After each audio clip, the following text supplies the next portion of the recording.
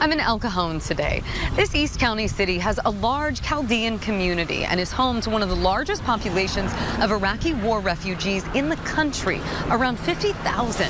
Earlier today, I was at an event where Supervisor Joel Anderson presented the Chaldean Community Council with $500,000 for its business incubator.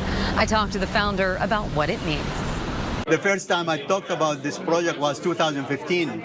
I approached the city with the idea of the incubator and how important it is to have an incubator, but it took like 9 years to get the starting point, and thank God you can see the... So this was definitely a partnership between the county and the city and you guys. Yes. I guess talk to us just a little bit about what that's like to know that you have the city and the county behind you. Yeah, it's amazing because this project, we need partnership and funding, and so we are blessed that the city council they approved that they give us this building, like they mentioned, for $1 a year, which is a big success. Now you can see Mark said they're going to give us exemption on the property tax, which is also amazing. And so the county is doing, everybody's doing their part to help with this project.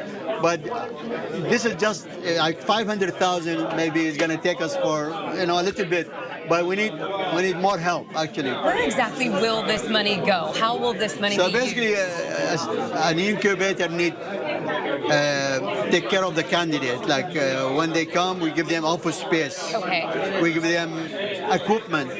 We give them mentorship, training, branding, marketing.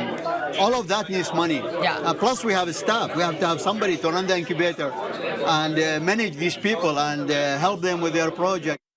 To learn more about the Chaldean Community Council and its programs, you can go to our website, 10news.com.